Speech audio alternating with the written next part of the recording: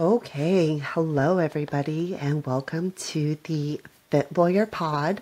I am your host, Fit Lawyer Julia, which is my Instagram handle, but my name's Julia, in case that wasn't clear. But today I had a very, very special guest. She is one of my best friends from middle school. We met in the 8th grade. I was the new girl in class, and she was queen bee of the girl group who generously invited me to hang out with them in class and subsequently sit with them for lunch, which is a big freaking deal, okay? As the new girl for the third time in 2 years in middle school, you need someone to invite you to lunch and sit with you in class. And Courtney did just that. I have so many beautiful memories with Courtney and so many experiences that I would not have been able to have without her. I spent my first Christmas with her family. I think that was in the 9th grade.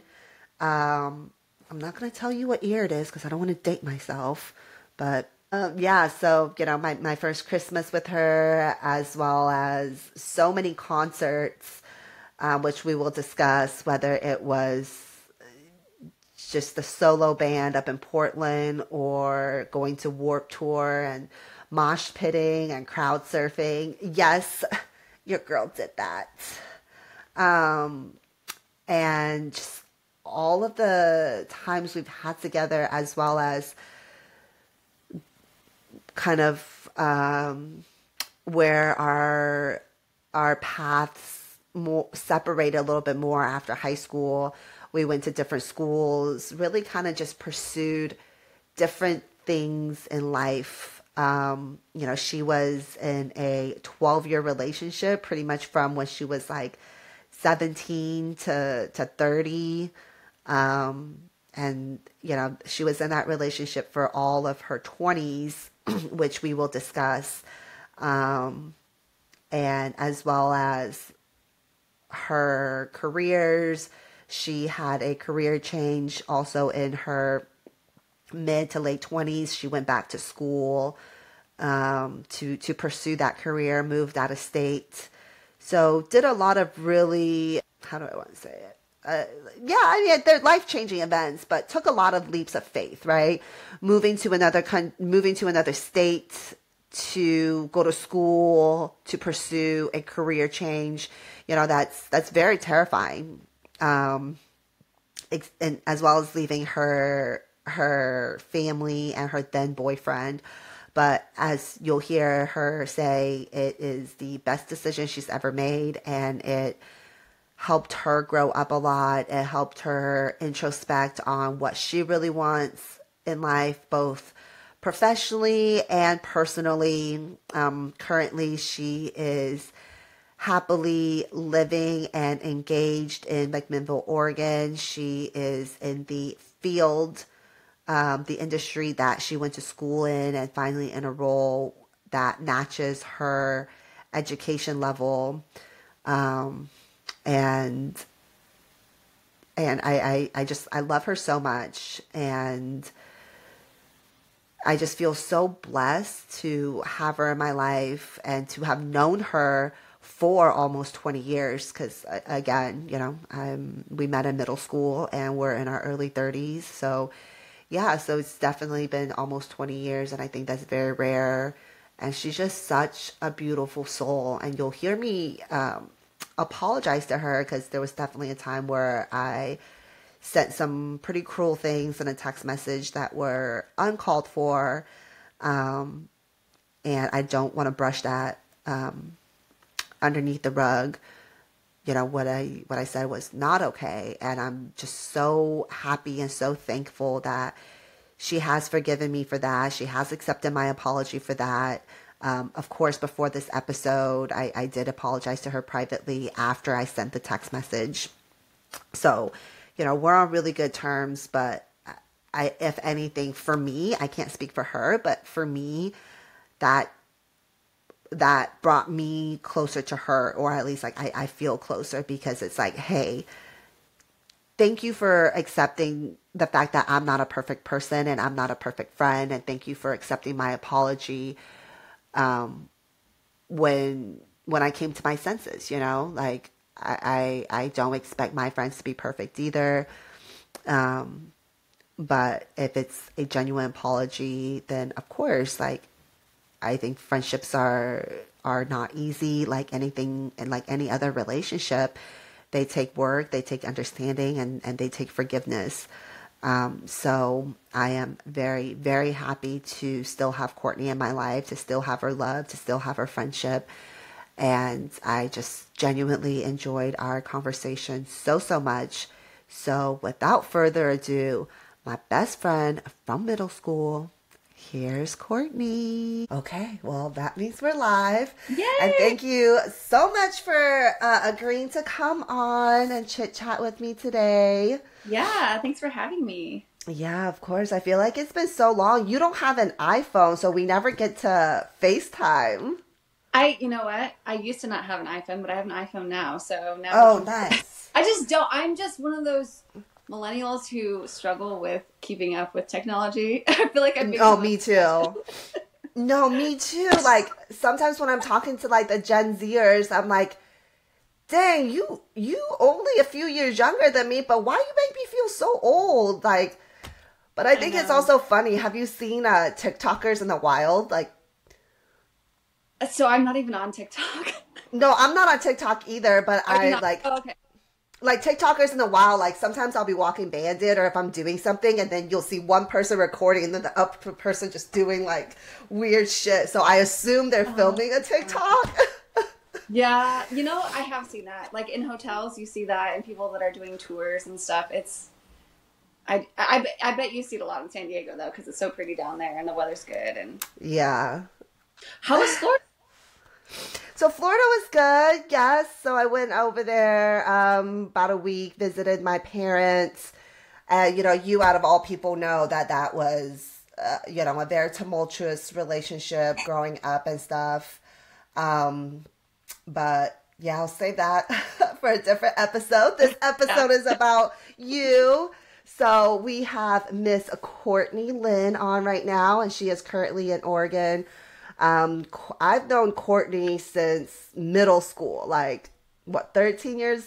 Like I'm 30. Oh my God. That's almost 20 years. I know. Almost 20 years. And, you know, so we went to middle school together. I went to 3 middle schools in 2 years. It was a shit show. I was, you know, as if being the new girl isn't hard enough, I feel like middle school is definitely one of like the hardest years to be the new girl. And so when I transferred from Patton to Duniway, you know, I'm just so glad I found you and your girl crew of 4, and you you allowed me. I just remembered that you went to Patton first until now. Yeah, yes. That was kind of the rivalry. You either went to one school or you went to the other, and so that, I'm sure that was difficult, like not really understanding that culture and then coming into it. Like, what is this rivalry? Well, also, like, I moved from the Bay Area. So when I moved from the Bay Area where there was like tons of schools, I went to McMinnville and there were only 2 middle schools. And I picked Patton first because they were the Patton Mustangs. And then before, when I was in California middle school, our mascot was also the Mustang. So I was like, oh, it's an easy transition. We're both horses. And then I was just kind of bullied there pretty relentlessly. So my mom was like, if you want us to put you in the other middle school, we can. But after this, you're kind of out of options. There's only 2 schools here. Right. Yeah, so I never really embraced the wine culture before. And then now that I'm like in hospitality, I'm like, I'm trying my hardest to... Yeah, you look. What are you drinking right now? This is I don't even know. I know it's Argyle. I don't know if they're Ooh, I like Argyle. Just sparkling wine from Argyle. Ooh, opened. Nice. He's in the other room. I mean, you live in one of like the best wine countries in the world. I did not know that either.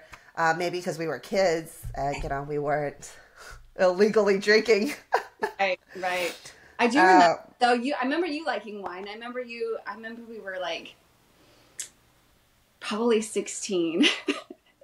And I came over one time and you were drinking red wine out of a mug and you were like, it's good for your heart. And like part of my culture to drink wine is like good for you. And I was like, okay. Because my parents used to buy those wine boxes, the really cheap ones. So it's like if I stole a mug, they're not going to know because the wine's in a freaking cardboard box. So, yeah, it was way easy to sneak booze with my parents. And plus, you knew that they worked so much that they were pretty oblivious to my life as long as, like, my grades were good, you know? That's why I was, like, a little orphan. I didn't understand it at the time because my family's lifestyle was so different. But now in hospitality, I understand, like, it's a lot of work. To keep running. Yeah. Speaking of your family, how are your parents and your brother? Good. I can't get mail at this location where I'm at right now. So I still send my packages and Amazon orders and all that to my parents' house. My mom loves it, of course. She's like, so if you buy stuff, you have to come over and see me. And I get it.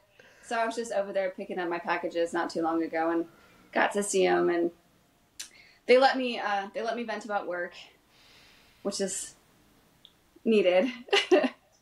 Yeah, and I want to get to that later, but just a little background. I actually spent my very first American Christmas with Courtney.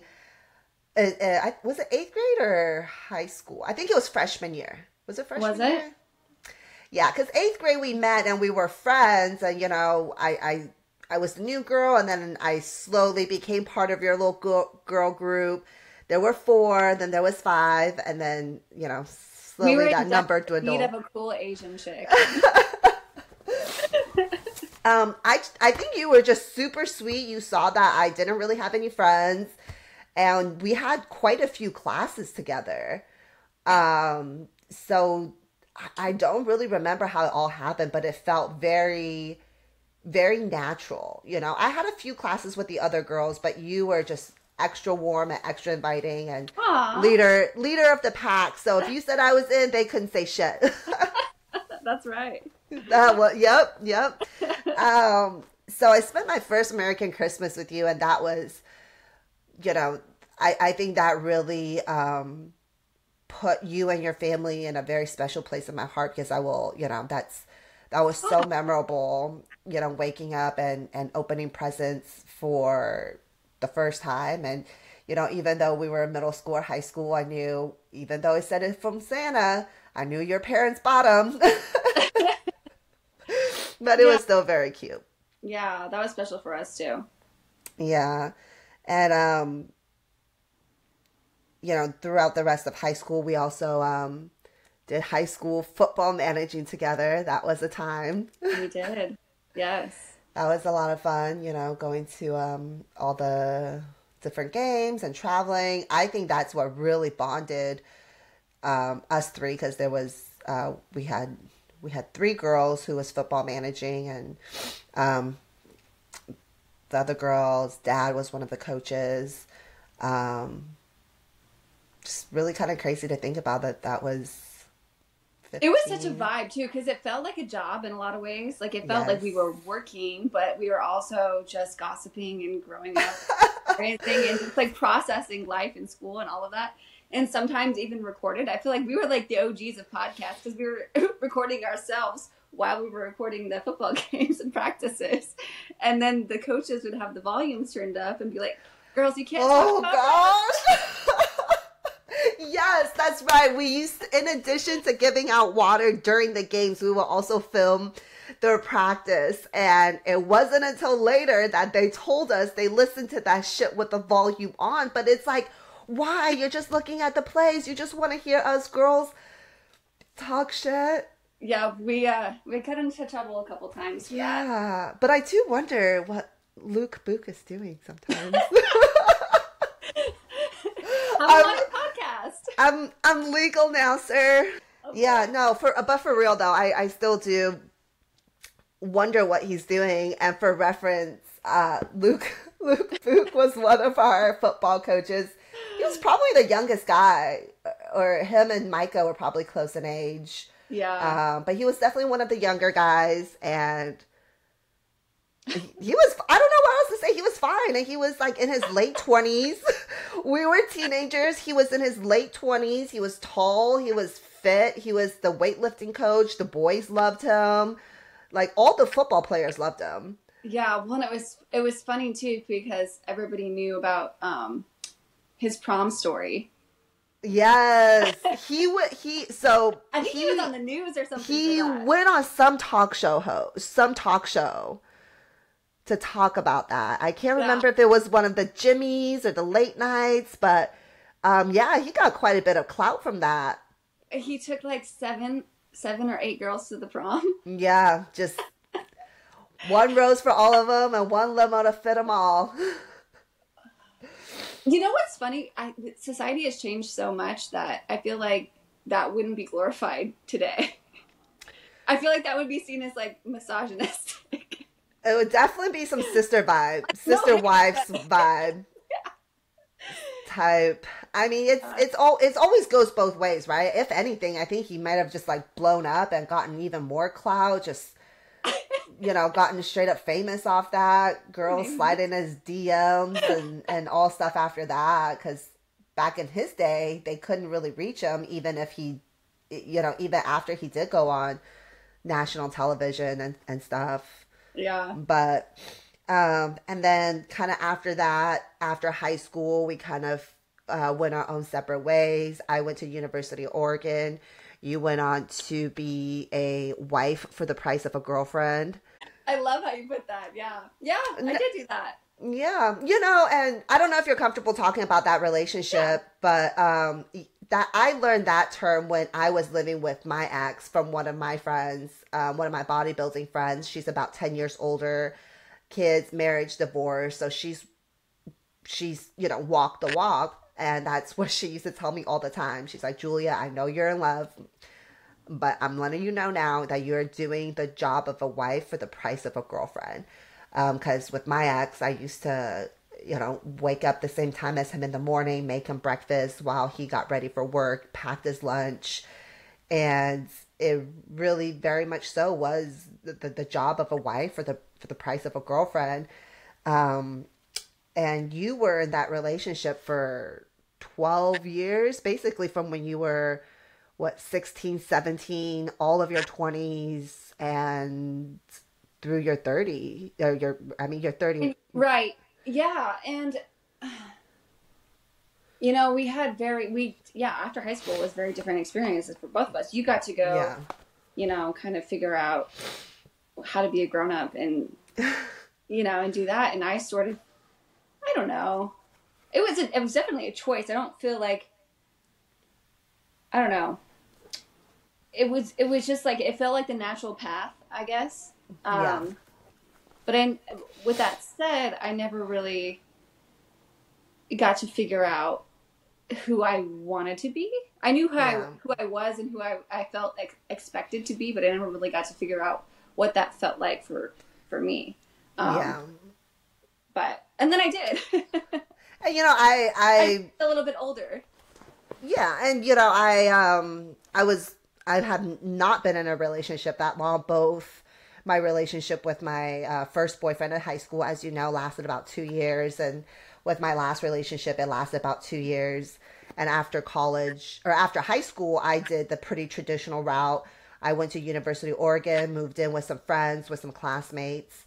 But I'm very curious on kind of your post-high school experience, because at that time you were with your then boyfriend for about 2 years, and then you went to community college and then college. But during that time, you guys also moved around quite a bit, right? Before you guys settled in Sheridan.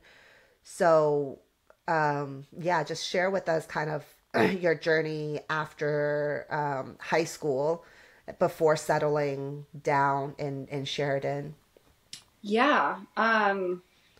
So I did. I went to community college for 2 years, and gosh, I moved around so much. I'm trying to remember that far back.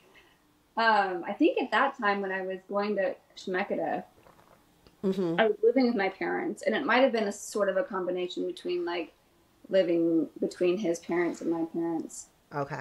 But I think we were still very much like foot in the door with our folks.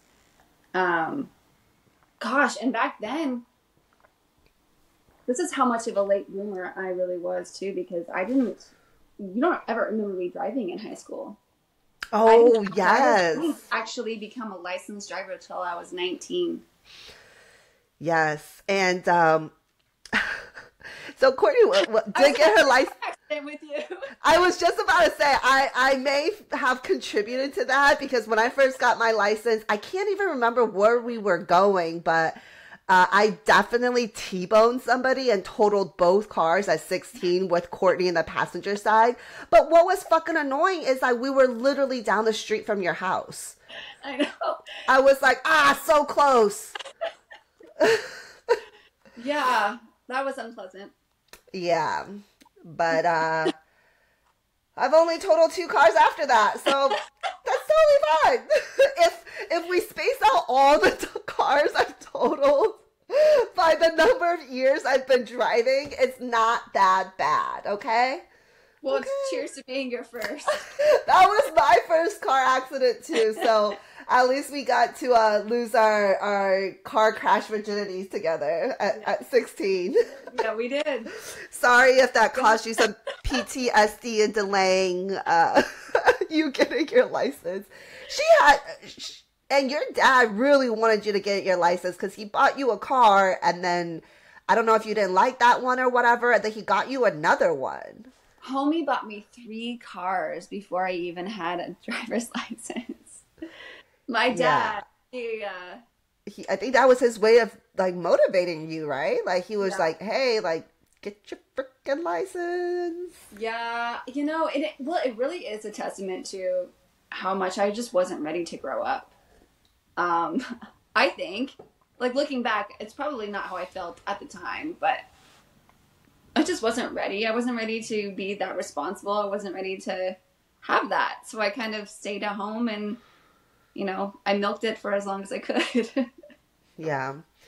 Do you think at that, you said, I wasn't ready to grow up. So do you think because you weren't super ready, you kind of just, maybe followed your then partner instead of being like, hey, this is what I want to do. This is the path I want to go. Because you're in hospitality now and you actually got your graduate degree in hospitality. But when I was in high school, when we were in high school and my parents, had the hotel in McMinnville, I had no idea that was a field that you were interested in. Yeah, no. And it wasn't at the time.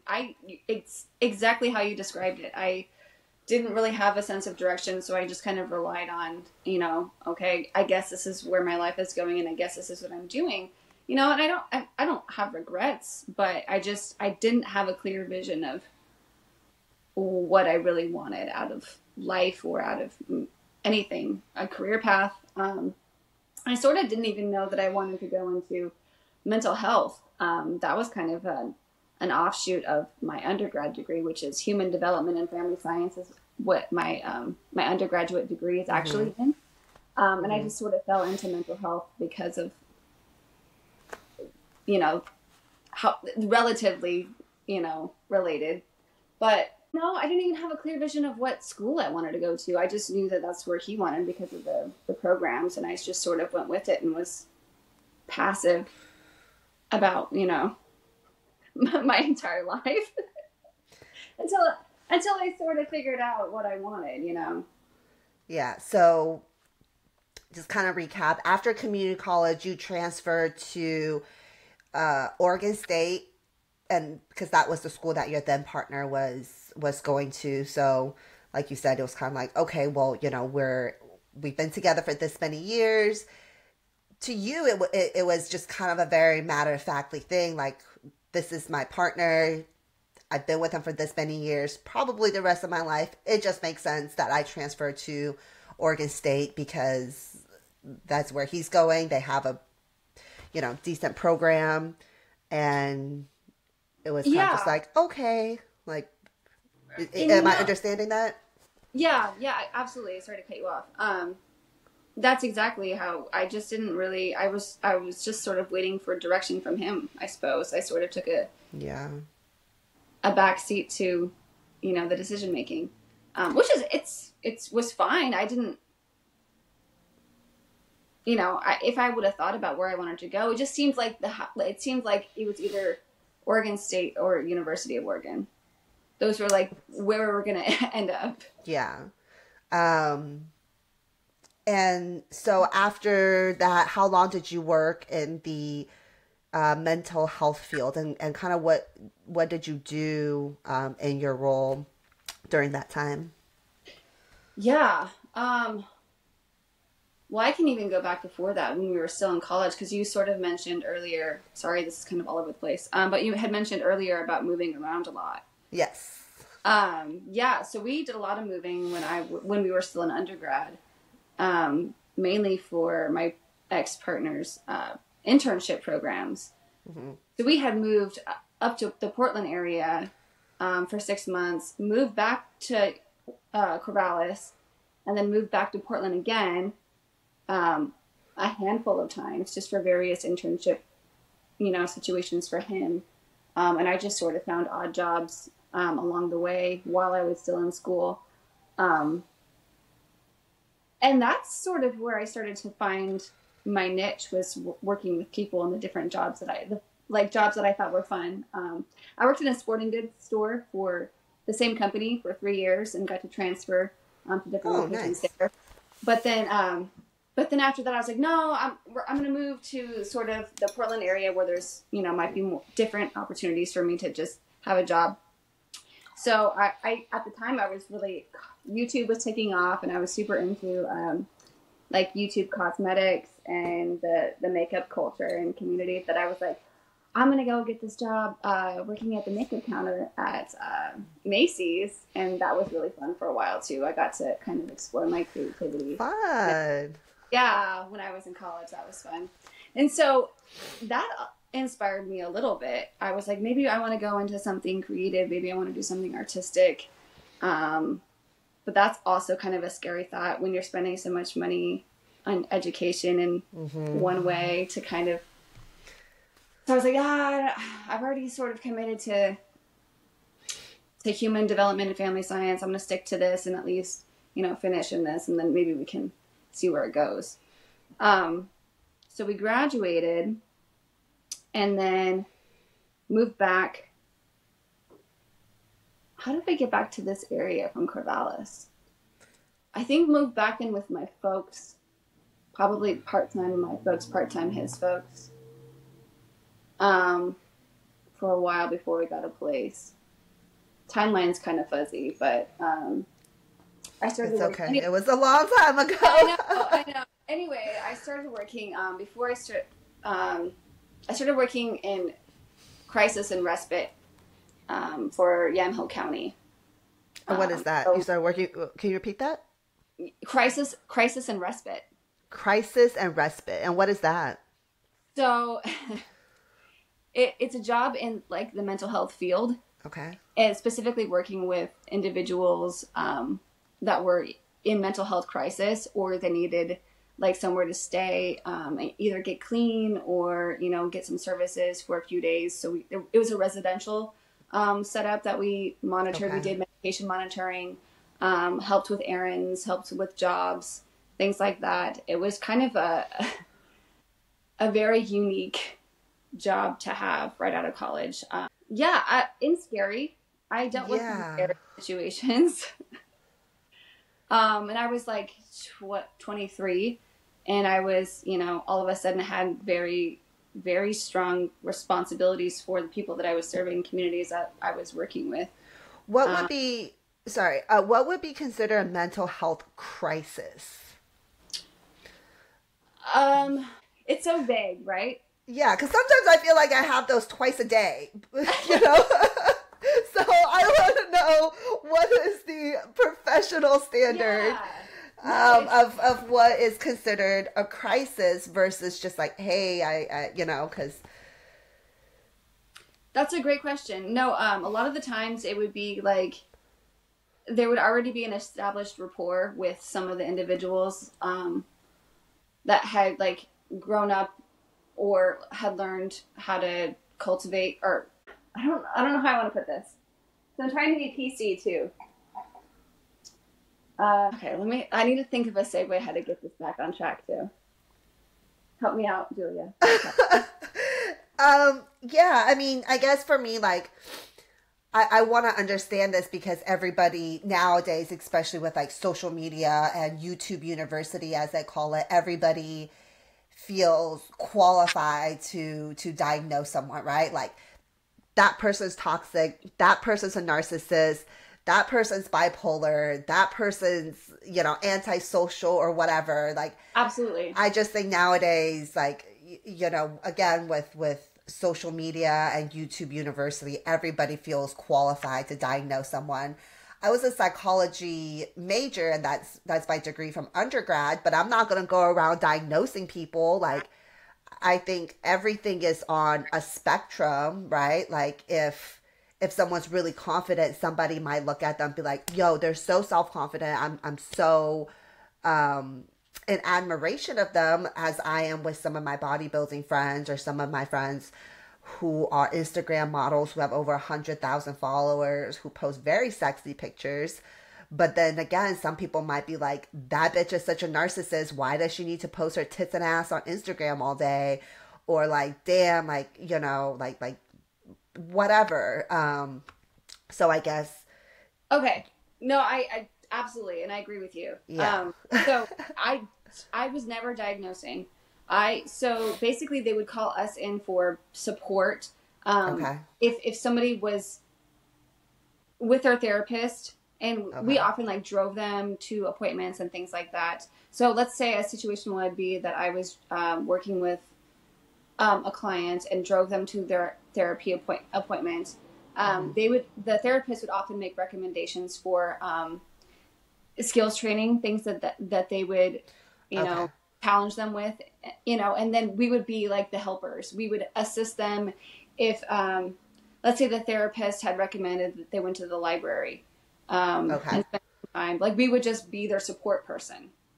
Okay, so you worked with the individuals, but also the therapist in how to or what to do with this specific individual. So you received instructions from their therapists. Yes, correct. Okay. Yeah. And how long were you doing that?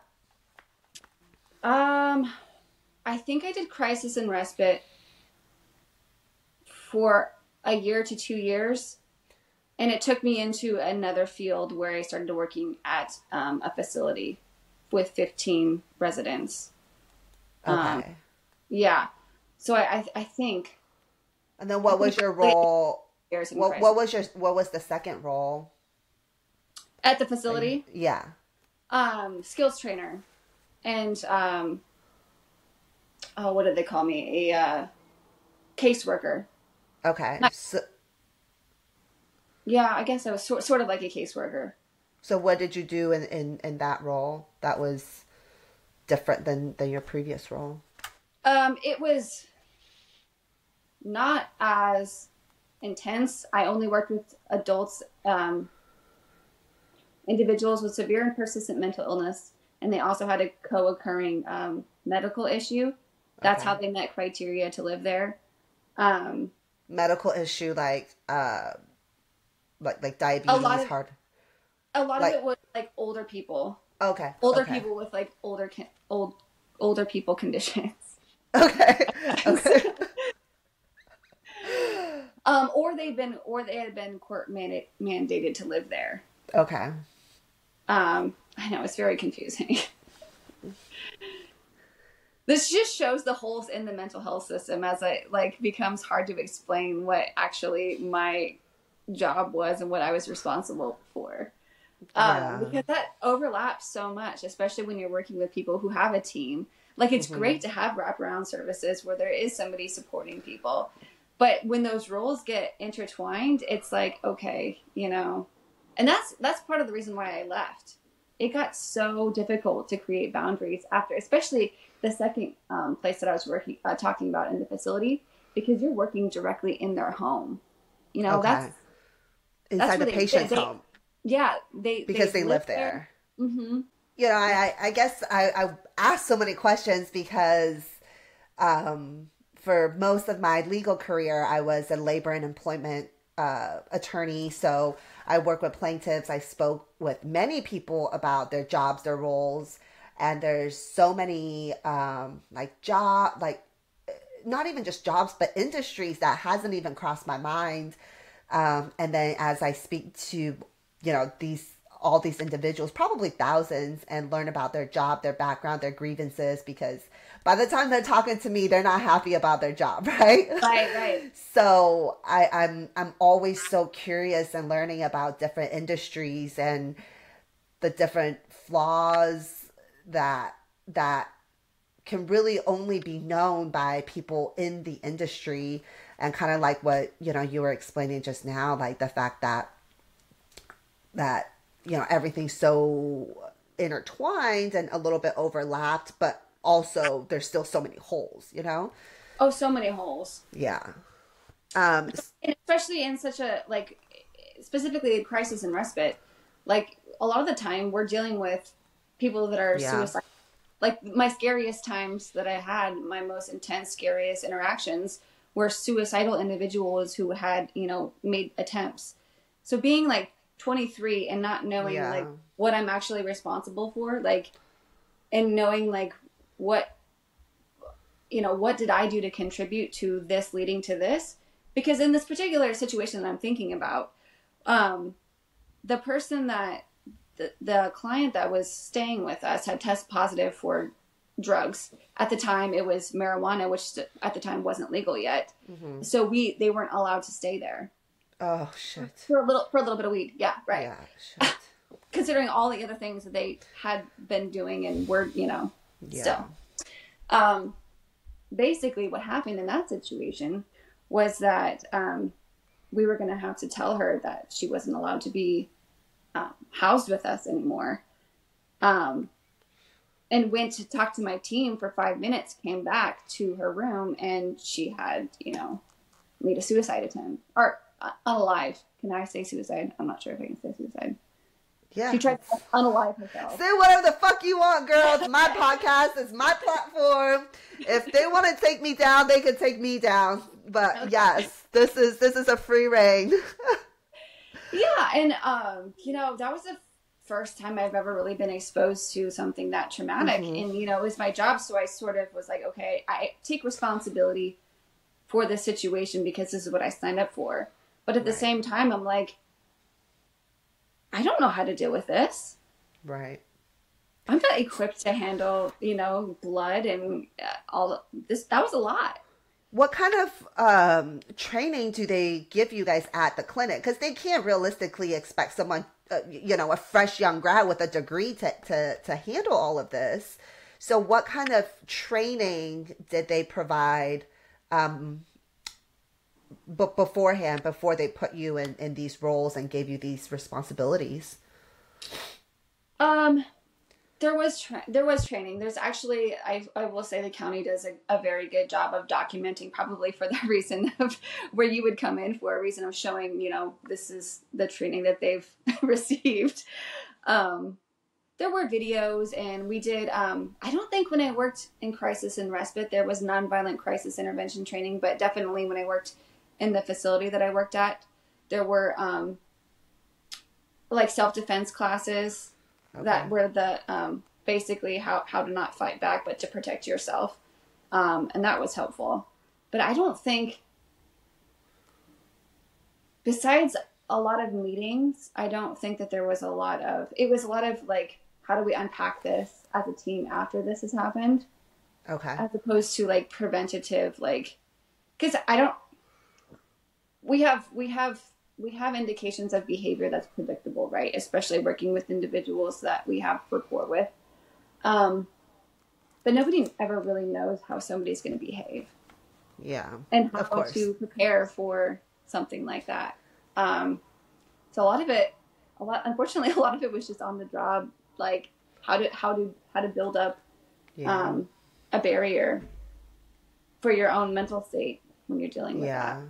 How long were you working in the mental health industry in total before you went and got your graduate degree and career change?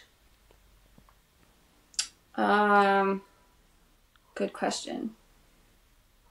I want to say 5 to 6 years. That's pretty long. Yeah. That's pretty long. Yeah, And between then, between the two different roles, I think it was 5 to 6 years. and then so after that, you took quite a leap of faith in going all the way out to NOLA. I'm wearing the NOLA. Yes, I'm wearing the NOLA crew neck I got when I went there with you for Halloween of 2019. So Courtney went to NOLA I think maybe once or twice before that. And then I was not working at that time. And then me and the guy who then I ended up dating was not going through a good phase. So you invited me out to NOLA, and then I went, and we had such a good time. You introduced me to the music, the culture, Bourbon Street. You let me third wheel in your hotel room. And that was really fun. I love NOLA, and I think it's because how much you love NOLA. Like, it just reminds me, like, whenever I think of New Orleans now, it just reminds me of you, reminds me of Halloween that we had there.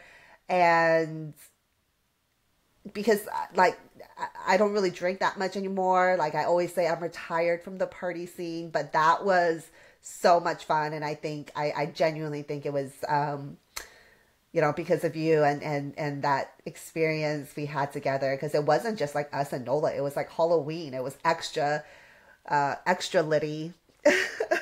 It certainly was. Yeah. So when was your first trip there? And then what made you fall in love with the city and ultimately start school there? Yes. Thank you for asking. So with all the stress that came with the career that I had chosen, along with, not really having a clear idea of my future and like what I really wanted, I just found myself aging and not really knowing what I was doing. And like, I had to be like, is this really what do I want? Is this what I want? And I remember when I had decided I was going down there on vacation, I was in the bathtub, probably drinking wine, crying.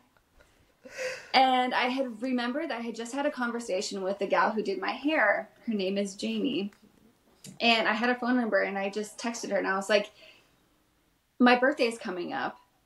I'm not doing anything. Do you want to go on a solo trip with me to, well, I guess it would be a duo trip, but to New Orleans. A girl's trip. Yeah. For my birthday. I want to celebrate my birthday in New Orleans. She was like, yeah, let's do it.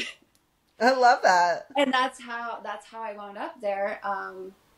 Gosh, I wonder what inspired. You know what I think inspired it from jump was American Horror Story Coven. Season 3 Coven, where they have the New Orleans witches and the voodoo. And I'm okay, this is, So a little background. Like horror movies. Yes. So background on Courtney. Background on Courtney. She loves spooky season. She loves like ghosts, goons, goblins, and eggnog. So every year in high school, she would force us to drink eggnog, even though I fucking told her I don't like eggnog. It has not changed from last year, but somehow she still convinced us to try it every year, and I would still not like it every year, except now I do like eggnog with whiskey and some fresh nutmeg grated on top. And she would try to convince us to go to these cemeteries at night. She would try to make us watch scary movies, and I'm like, no, Courtney, I don't want to pee the bed or get nightmares. So I have not seen any of the American Horror shows or series, but it totally makes sense because NOLA has a lot of ghost stories and haunting stories, probably because of its slavery past. And so you were saying you went there for your birthday. So the first time you went there with Jamie was April of 2019. Yes. Okay. That's right. Yep. And oh my gosh, I felt the energy as soon as I got off the airplane. I just like, there's something in the air. There's just like, that city just vibrates. And as soon as I was there, I was like, okay, this is my place. I love that. And I remember the first time I was just like in awe. We took an Uber from the airport, to where we were staying. And I was just like, had my head just spinning, just looking at, it's so different. Just, agriculturally and, architecture is so different. I just remember just being enamored by it. And then we started exploring the music and the food, and just all of it was just so incredible to me. We just had the best time. We did swamp tours and ghost tours, and just immersed ourselves in the culture, and I just had such a great time. And such a great time that we had decided to go back the following month. So we went in April, and then we went again at the end of May to celebrate her now fiance's birthday, because he didn't go, he wanted to go. So we went the following month. And then when I went the third time was when you were there as well for Halloween that same year. So I had went 3 times that one year. Oh, yeah. So the first trip was a girls' trip. And then the second trip, you third wheeled with Jamie and her partner. And then when I went, you were there with your ex. And so I was the third wheel. Yeah. So that's pretty cool. You guys went on a girls' trip, and then you guys each went with your respective partners plus a third wheel. Right. And by Halloween, I had decided, I said, I need to explore this further. Like, there's a calling here. I need to pick up, and I need to listen, and I need to go.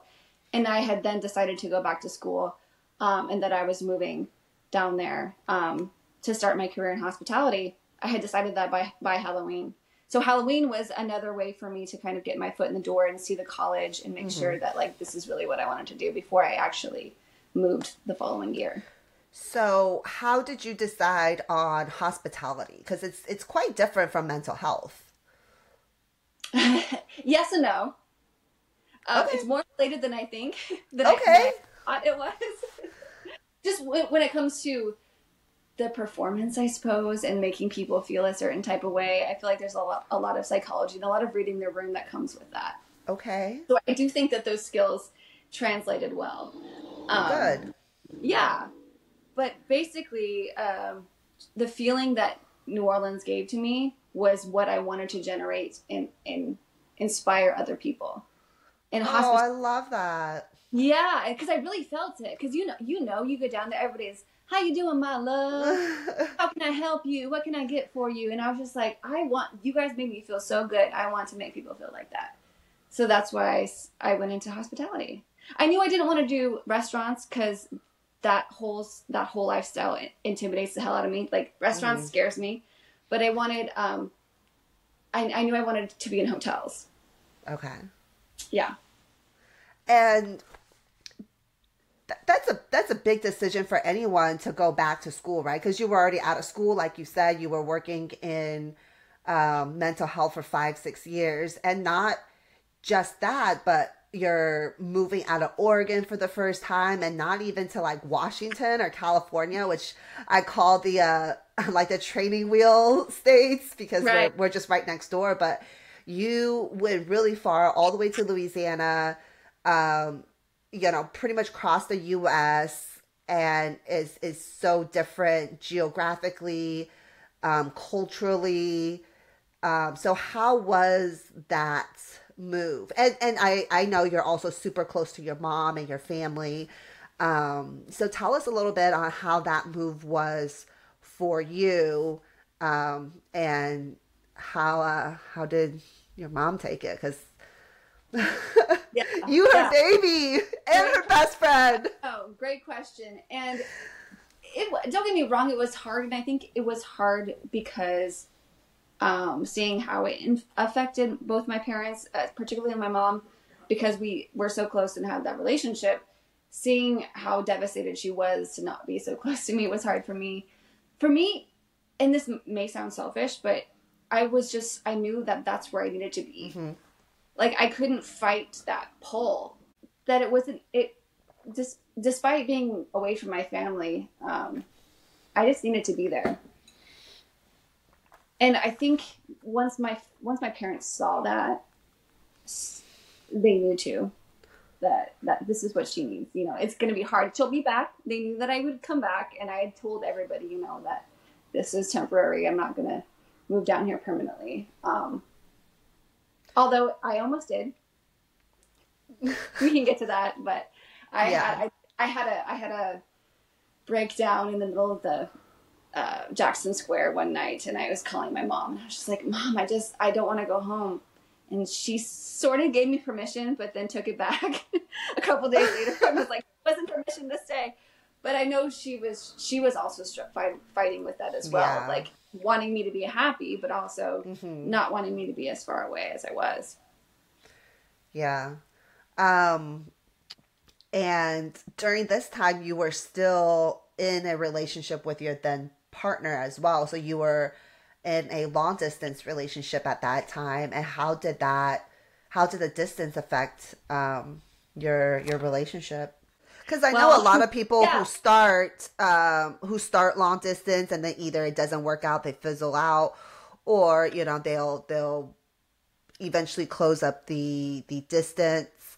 I think your instance is one of the only instances that I know that where, you know, you guys were living together, doing the whole very normal long-term serious relationship deal, and then you said, no, I'm going to pursue, you know, my passion and my calling, but I still want to be in this relationship. So I just, I'm very curious on how you were able to take that leap, because I know my little bitch ass would not be able to do that. I'm like, no, I need someone cuddle me.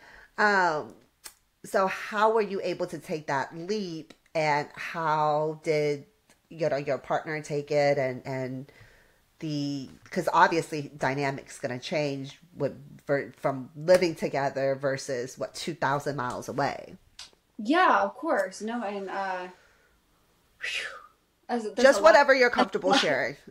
Just whatever you're comfortable sharing, because I know more of the story, but, you know, I think you sharing this part of the story is definitely going to resonate with some people, and I really hope that, you know, you sharing this story is going to encourage more young women to pursue themselves outside of relationships, even if you are in a relationship, because I've never been in that situation. You know, whatever I pursued was during my singledom. And I know when I'm in a relationship, I'm needy as fuck, and I'm not gonna just up and leave because I just know I'm not strong enough for that.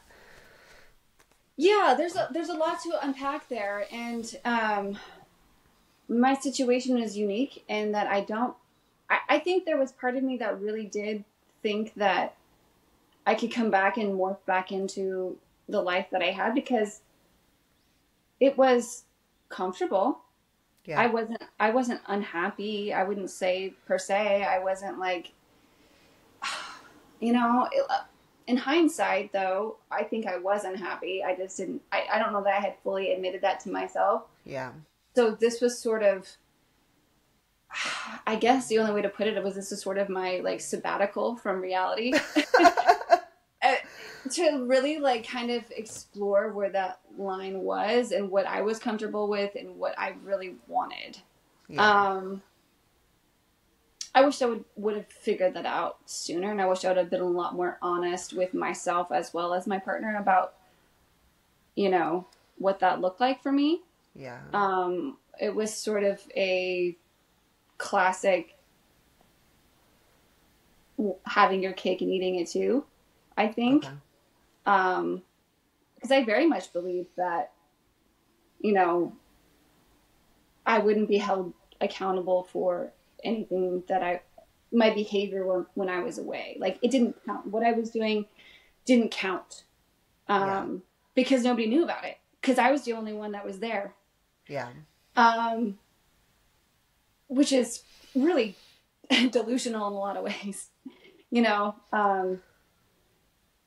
it all worked out the way it was supposed to, I think. But I genuinely think that there was a part of me that wanted to believe that I could make up my own narrative.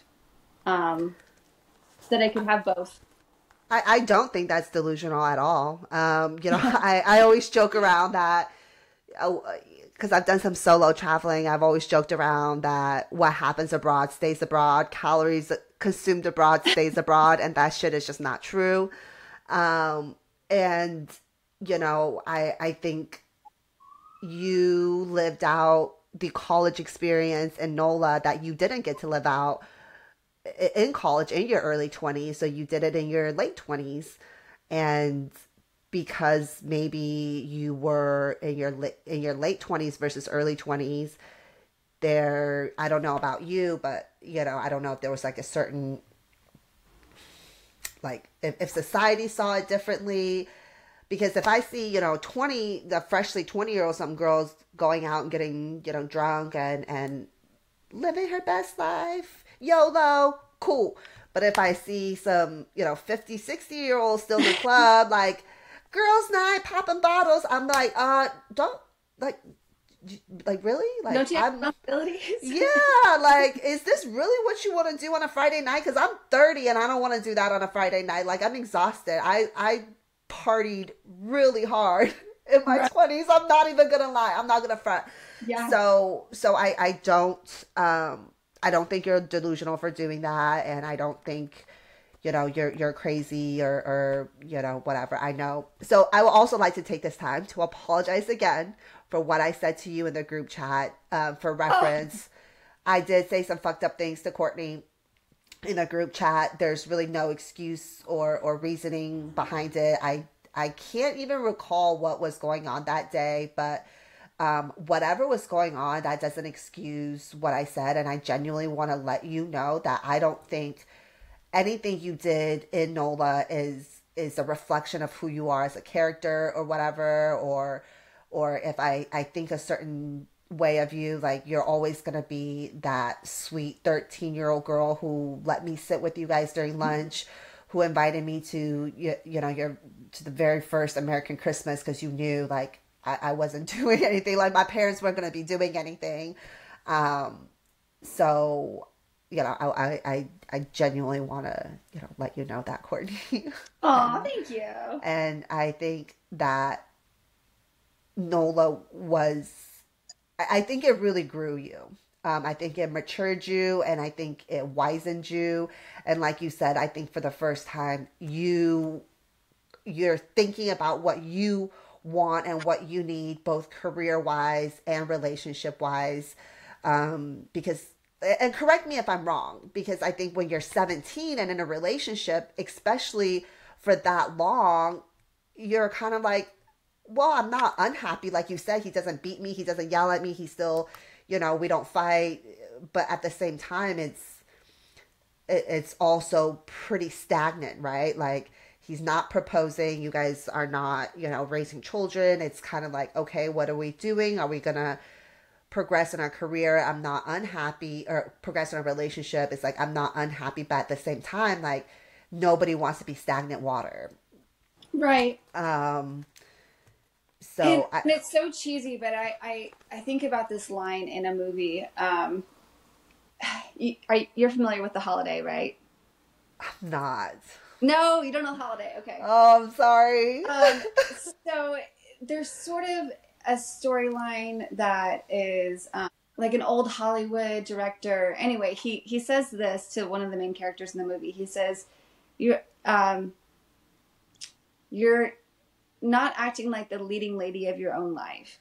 Oh. You're acting like the best friend, or, you know, and something to that effect. Oh, that's powerful. It is. And I have realized that I had become like a secondary person in my own story, because I was so passive in, you know, my early years. Like, I didn't know really what I wanted or what direction I wanted to go. So I just sort of let my partner lead. And Yeah.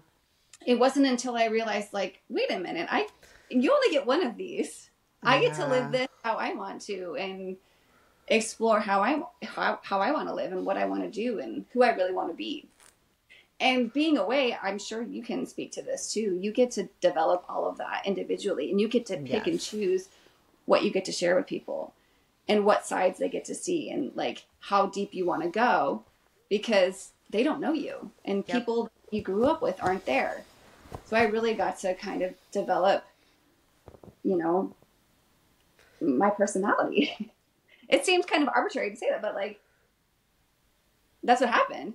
No, but I don't think it's arbitrary. I think you're absolutely right. It gives you a chance to grow because you have to. You don't know anybody there, and you know, you could call your mom, but at the same time, she can't just drive over to Jackson Square and save you right then and there. You know, she could give you that pep talk, but you had to pick yourself up from that spot, go to wherever you were residing at that time, and figure out your own shit. And sometimes in very dangerous situations, including natural disasters like Hurricane Ida. My parents were terrified that I was going to get swept up in this hurricane.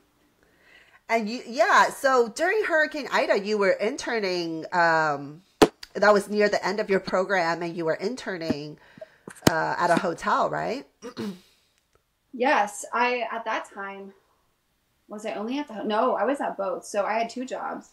Okay. I was working at Starbucks in the hotel, on Canal Street, the Sheraton Hotel on Canal Street. And then also I was working nights at the House of Blues doing concerts. And during Hurricane Ida, I was still employed at Starbucks, and they allowed me to stay in the hotel for about 2 weeks after the storm while everything was recovering. So I was safe. I felt safe. The night of, my folks were really nervous. My dad wanted me to go stay with a family friend in Houston, and was really upset that I had made the decision to stay. So that was difficult. Because I was trying to be sensitive to his feelings. You know, I know he was scared. But I also knew that I was going to be okay. It's not like I was at a shelter somewhere and, you know, really unsafe. So, you know, I was at a really nice hotel. Yeah. Nice. Well, I'm glad you survived Ida and lived to tell the tale.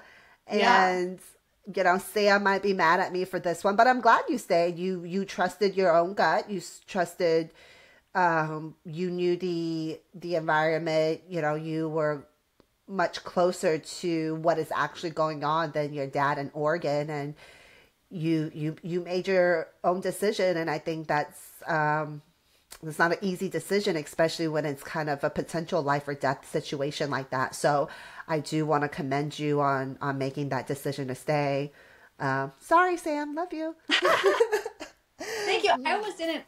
That was the only time, and it was funny. It was the aftermath. It wasn't during the storm, but it was sort of like a week after, because it was about the same time that the garbage company went on strike, and so nobody was picking up our garbage. For a natural disaster. The city that's already dirty was 10 times dirtier, and just like there was trash everywhere. Stuff was still damaged and ruined in the street, and just walking through that and being like, feeling discouraged and being like, why am I still here? I actually had a plane ticket, and I was gonna revisit school another time. I was like, I'm not gonna finish.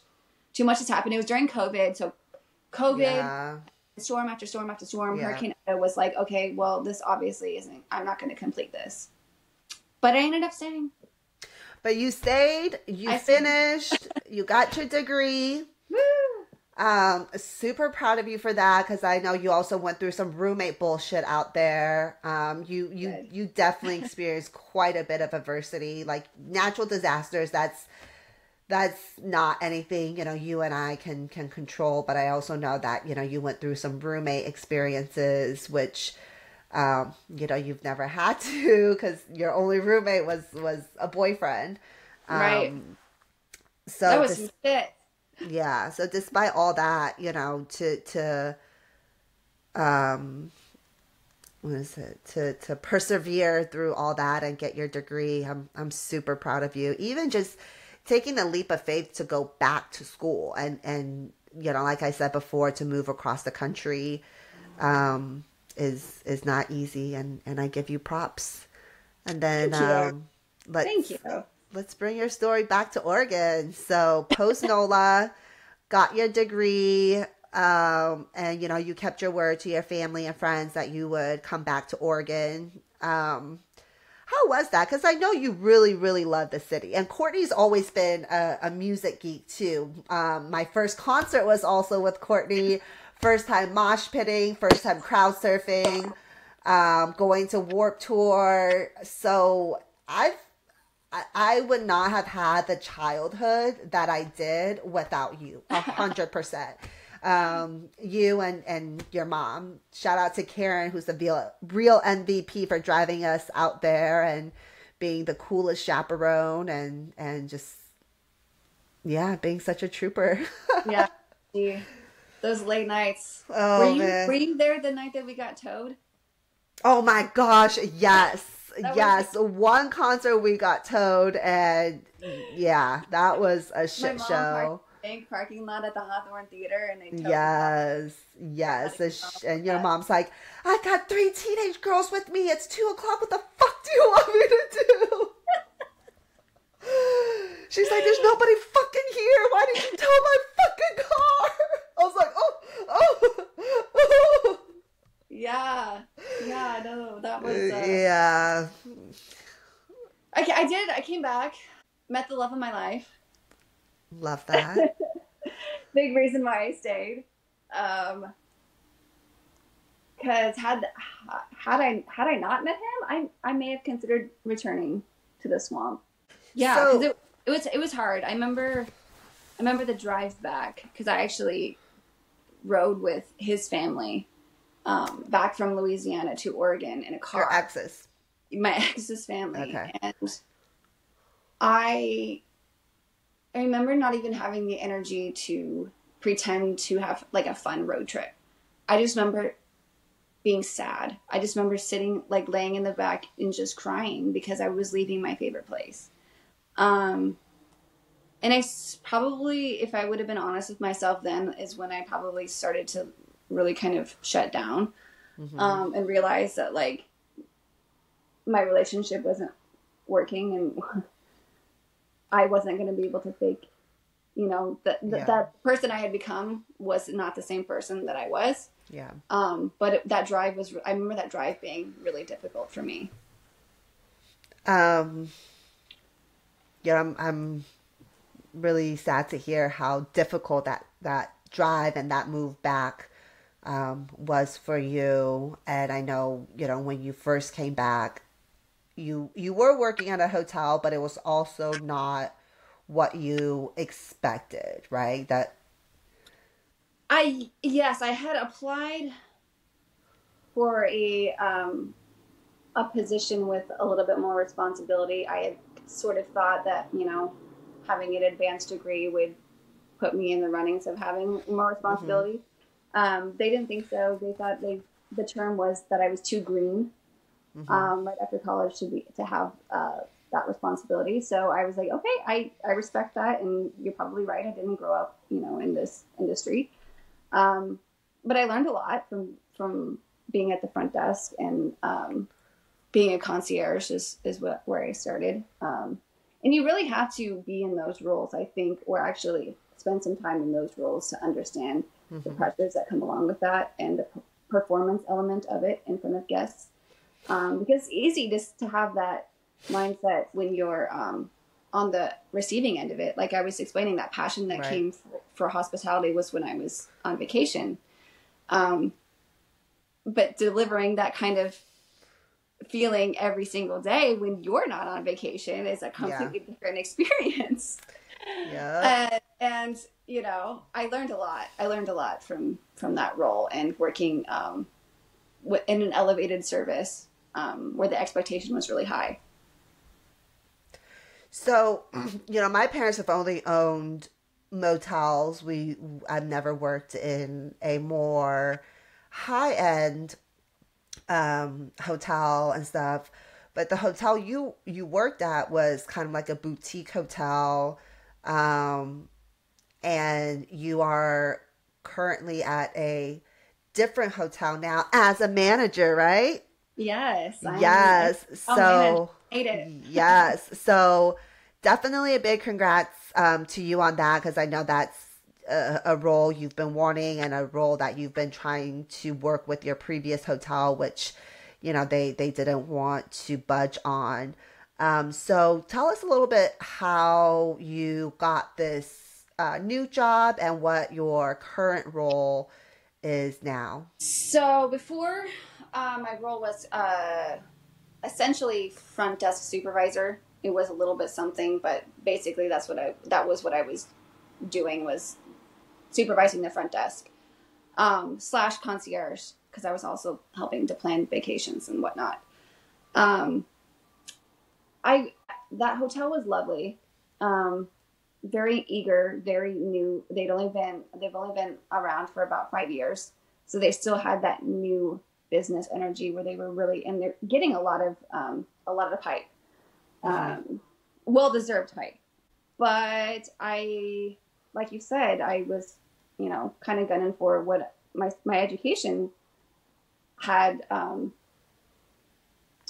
shown me, what I could be doing in terms of responsibility, as a hotel manager. I wanted a team. I wanted to work with a team, and I wanted to cultivate that kind of atmosphere. At the time, Jimmy and I were watching a lot of Ted Lasso, and I was really inspired by the leadership elements of what being a manager would be like. So I get to try that out in my new role as hotel manager, which is awesome. And I'm working for a chain now. It's a local chain. It's a Pacific Northwest based chain, but they do have a lot more of guidelines of, behavior and corporate of, how things should be ran, what the idea is, versus a very early business that is making it up as they go. Nice. And So, how long have you been in this new role? Almost 3 months. Okay. How are you liking it? I like it.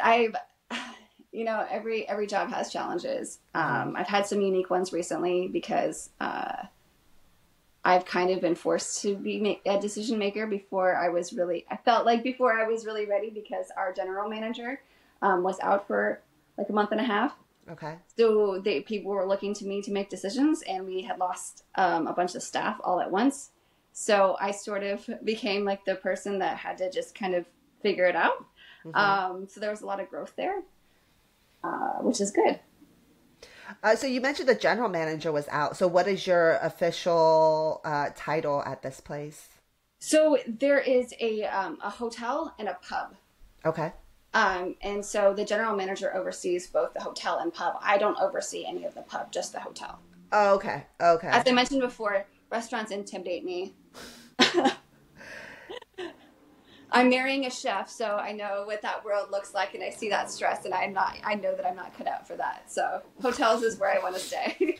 Well, maybe not yet, but restaurants is still very much so part of the hospitality industry, and I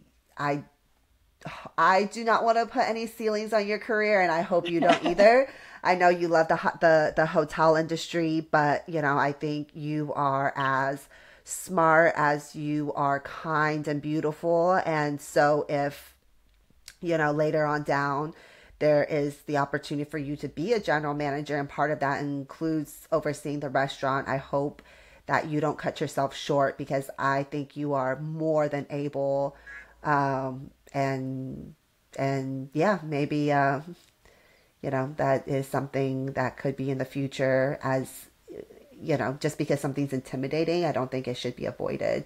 So be confident. It could be intimidating, but like I said, I think you're capable. Thank you. Yeah. Well, if anybody's a good example, it's you. The lawyer and bodybuilder of the group. Oh man. Ambitious as fuck.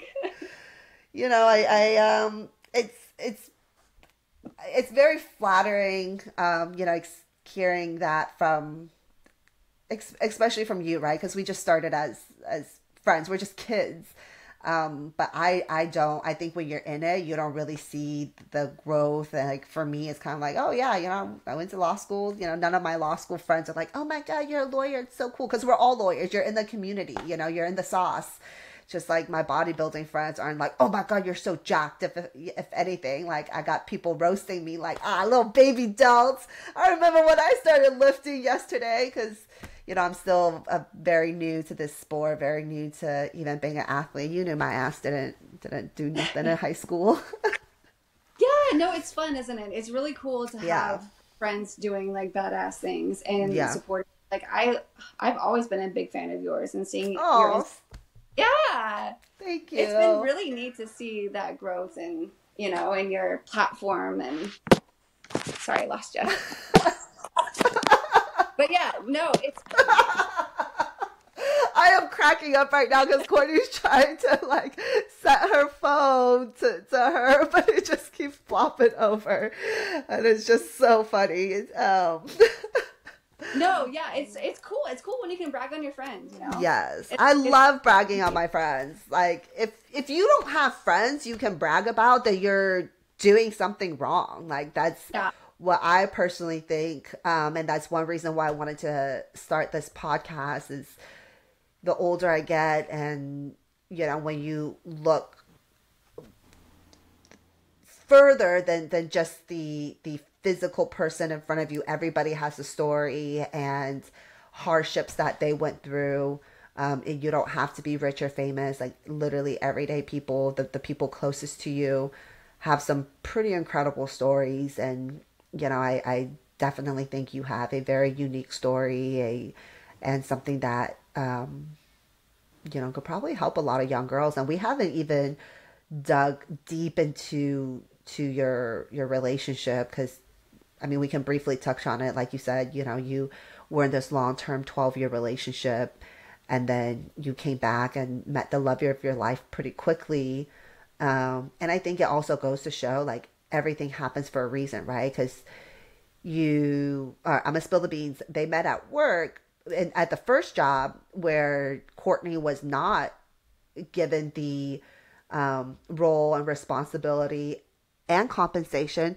We should always talk about money because that's very important.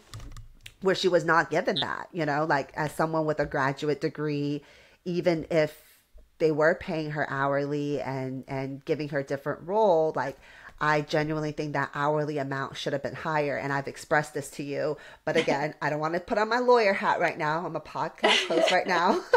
I'm about to get heated. Did I even tell you? I didn't even know my salary until yes. work. Yes. And then I was very mad at you for not reading the fine print, for not negotiating with them, and for taking their verbal promises and not putting it in writing. Because we've had this conversation and I was very upset with you.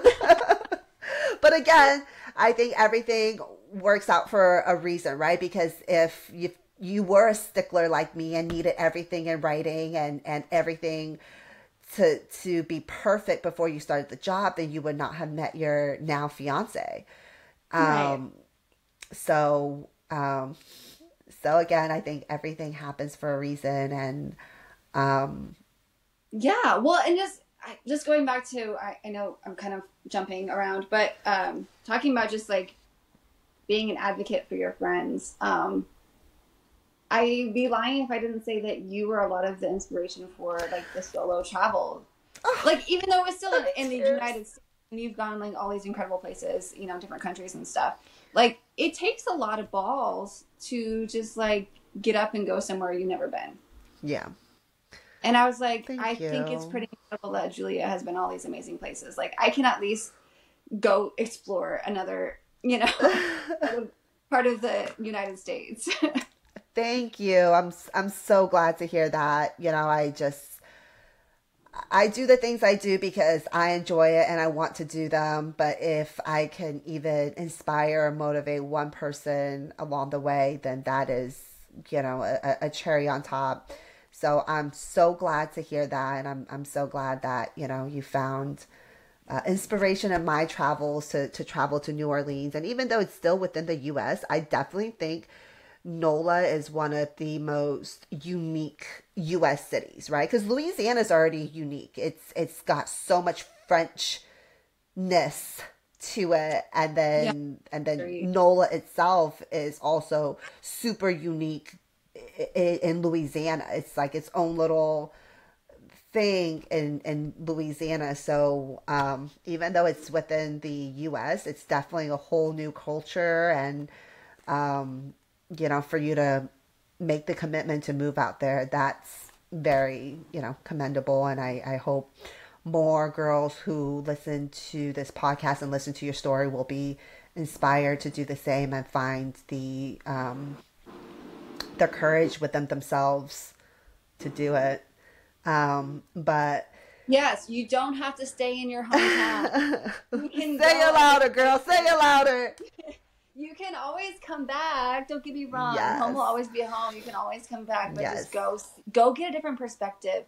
There's so many people, even just that I interact with, that I'm like, you've only been here. Yep. Go explore.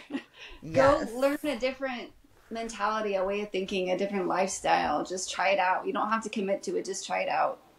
Yes. So, I know your time is valuable, and, you work a lot, so I don't want to take up too much of your off time. But before we get off, what advice would you have for people who want to either go back to school or pursue a career change, in their late 20s or any age? I know it's scary, financially and otherwise. Like you've already committed to one pathway, and invested time and money into one pathway. Yeah. But if you're not doing what you want to do, it's okay to change it. Like, it's okay to try new things. It's okay. You can always come back too. Like, your degrees don't go away. It's never a bad thing to continue learning. Always, always, always seek out knowledge. And if that's includes, the education system, by all means, if that includes, a creative pathway, explore that. You can always go back. Don't let that intimidate you. Just I love that. Learning. Keep learning. Always keep learning. Learn from your friends. I love that. Yeah. Like she said, just go for it, and your degrees will always be there, and your past work experiences don't dissipate when you choose a different career. They're still there. And like what you were saying, there's a lot of transferable skills that you wouldn't even have thought of. Absolutely. Right? Working with people will always be transferable. Yes. In my situation, like the skills that I learned about how to read people, definitely translate to the hospitality world. Awesome. Well, is there anything else you want to share with the listeners before we get off? I just hope I didn't do anything too annoying. No. I don't think so. And if they're annoyed, they can turn this shit off. Okay. We're not forcing them to watch us or listen to us. Okay. So if you're fucking annoyed, don't leave some bullshit in the comments. Just turn us off. My God. Like, It's okay if you do. I probably won't read it anyway. Yeah. And then last but not least, I don't know if you want people to find you, but if people want to find you, where can they find you? Yeah, I'm not super present online, but my handle on Instagram is from 503 to 504, which is the New Orleans zip code 504, and the McMinnville zip code 503. So that's the explanation of my tag. But you can find me on Instagram. I only have Instagram. And then where can they find you professionally? If they're ever in the Oregon or Willamette area. Oh, yeah. Come stay at Hotel Oregon. My family company, or parent company, I guess you could say, is the McMinnville's chain. And the hotel that I manage is in McMinnville called Hotel Oregon. Sounds good. And then I will also... They what? Say it again. We have ghosts. Come see us if you're ghost hunters. Okay, so yeah, so stay with them if you're into ghost hunting, ghost stuff. And if you're like me, there are also other non-ghosty hotels in McMinnville. But I will put Courtney's Instagram in the description below, as well as her hotel and her professional contact information. So if you're ever in McMinnville or the Willamette Valley, definitely go hit up my girl. She's Oregon born and raised, so she knows the area very well and will be able to help you out.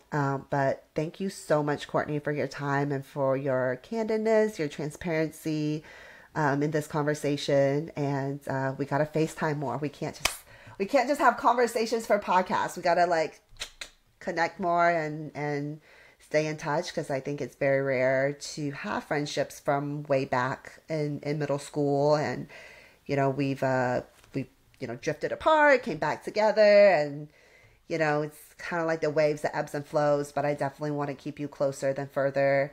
And if I'm ever in Oregon, I will definitely hit you up. And then if you ever have any time, and you and your partner ever have any time, want to come down and vacay in San Diego, you guys always have a home here. It's not a very big home, but it is a roof. Thank you. Appreciate that.